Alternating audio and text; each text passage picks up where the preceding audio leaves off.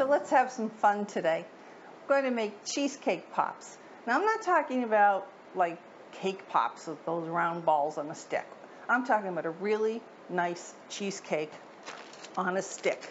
You will need some special equipment for this recipe, but none of the stuff is expensive, and perhaps if you're a baker or you're a wannabe baker or getting into it, you may want to just invest in these. They're not expensive. First of all, you need some sticks. These are pretty cheap. Get them in craft stores or any of the big box stores.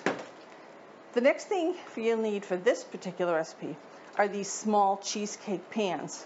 They come in sets of 4. I actually have 12 of them. But you can buy, I've seen them online, I looked yesterday, and 4 of these were under $12. So that's a pretty good buy. Again, I have seen these in the big box stores, and you might find them in the party stores also. So we're going to start with those. We don't need these until later. So let's put these aside because we're going to first make the crust, which is going to be a typical cheesecake crust. In here I have my graham cracker crumbs. Could you make this with chocolate crumbs? Sure, that's what you want to do. So I'm going to put in 1 cup of the graham cracker crumbs. I've got 3 tablespoons of sugar, which I'm going to now give this a mix up. And then I have 3 tablespoons of melted butter.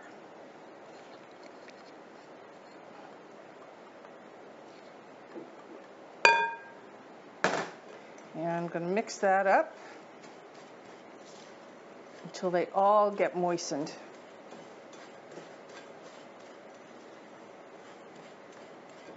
When I had my bakery, and I do mean a little bakery, I had a tiny, tiny bakery. This was one of the best-selling items that I had. Every time I had them in the store, they sold out. This would be a great party kind of thing. You can make these a day or 2 before, actually, and have them for your party. And they freeze well, too. Hold on, I need a spoon. Okay. Now, my oven's on at 300 degrees, a low 300. We're going to pre-bake the shells. So I'm going to put like a couple of tablespoons in each, big tablespoons.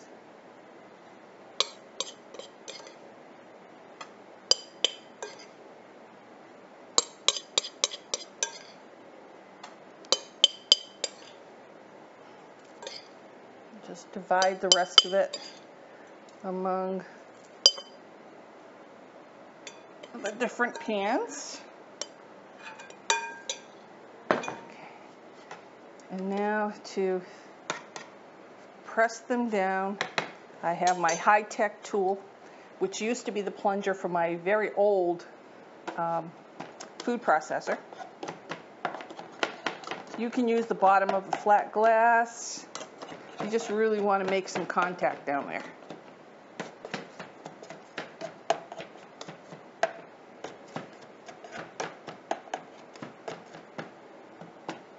There you go.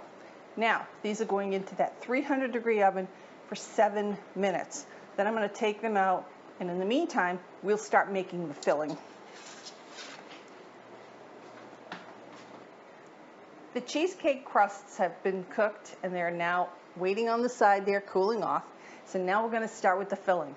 I'll give you the ingredients first. We have 3 8-ounce packages of cream cheese, softened, 3 eggs, 1 tablespoon of flour, 3/4 cup of regular white sugar, 1/4 cup of sour cream, and 1 teaspoon of vanilla. So I'm going to start with that cream cheese, which is very soft.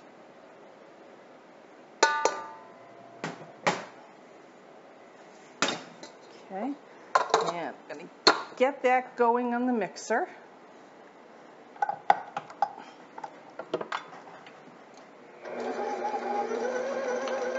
While that's mixing around, I can add the vanilla.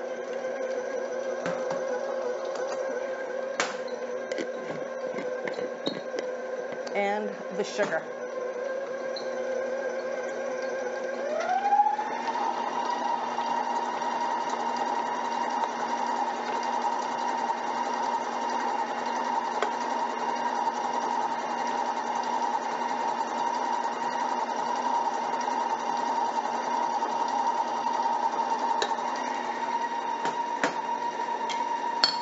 And I can also add the flour at this time.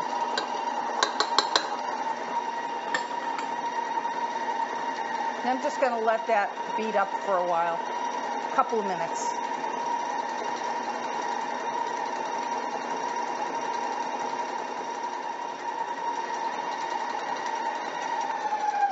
Now I'm going to start adding the eggs.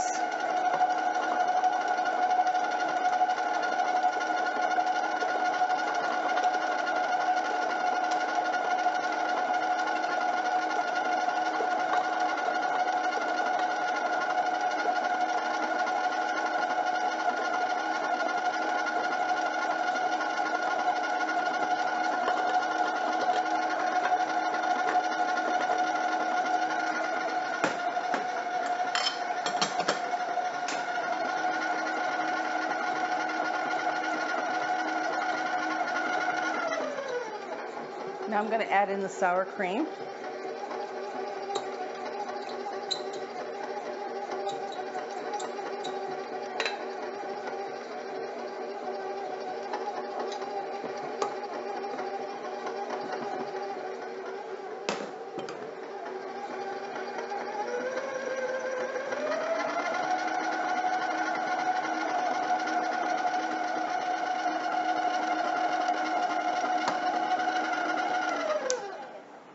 All right, let's take a look at that. That looks nice.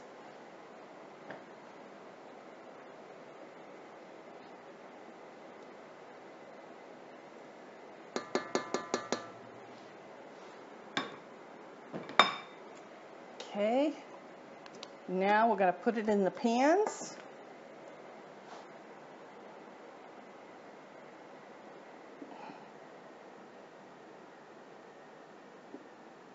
The oven is still on at 300 degrees.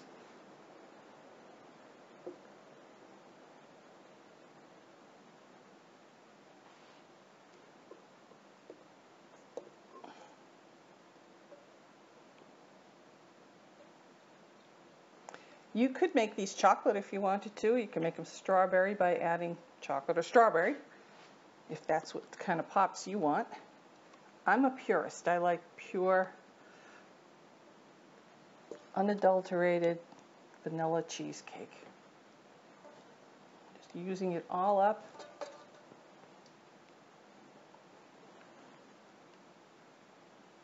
Okay. And now I'm just going to even off the tops a little bit. And these are going to bake now for 30 to 45 minutes, probably closer to 40 minutes, maybe even 45. You'll know when you go to jiggle them. If the center is just slightly jiggling, that's the time you take them out. So in they go.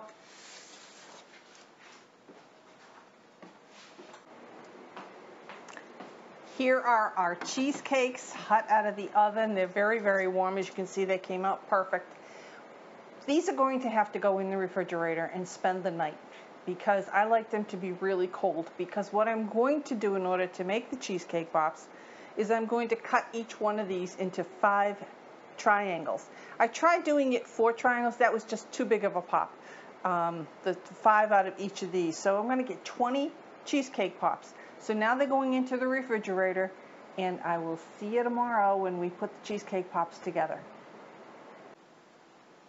Our cheesecakes have been in the refrigerator overnight, and what I did about an hour ago is I took the cheesecake and I put one of them in the freezer for about 20-25 minutes just to really get a good chill on it. Now I'm going to unmold it from, take that off. Okay.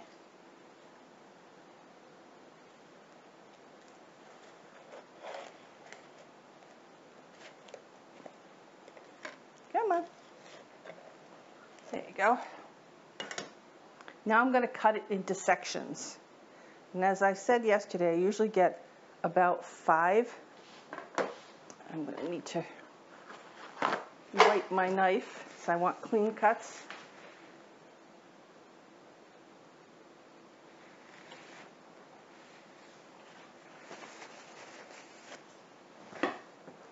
Then I take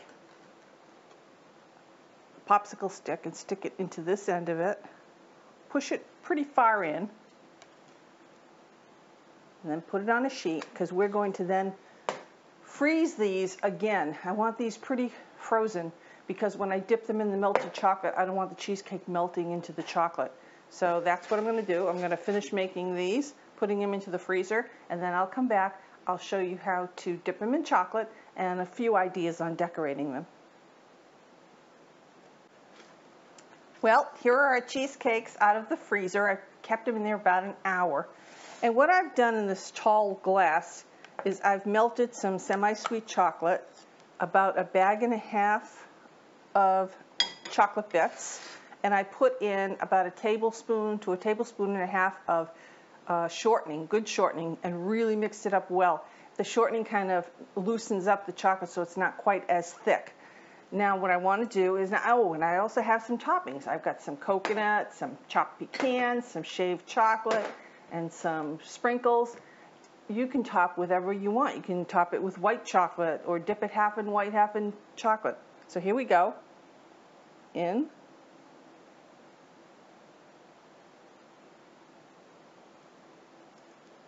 This one I'll put shaved chocolate on. Now see how it's pooling all around? Don't worry, because what you're going to do is after you dip them, you're going to put them in the refrigerator until the chocolate sets. Then you can take them off and with a sharp knife just kind of cut around the edges. It doesn't show up. It really doesn't. Here we go with a... Let's do this one in nuts, some pecans. Okay. Now we have another one.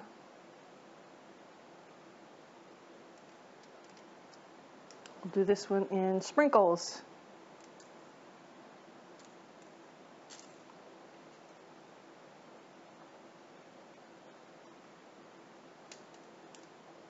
Coconut.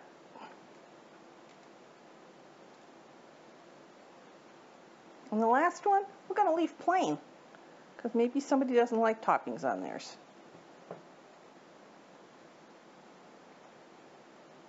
There you go. Those are your chocolate cheesecake, chocolate dipped cheesecake pops. And I hope you try them. I think you'll like them. Everyone does. I'm just going to wait until they chill up, trim them, and then I can make a pretty party platter. Here are our cheesecake pops all done. All we need now is a party.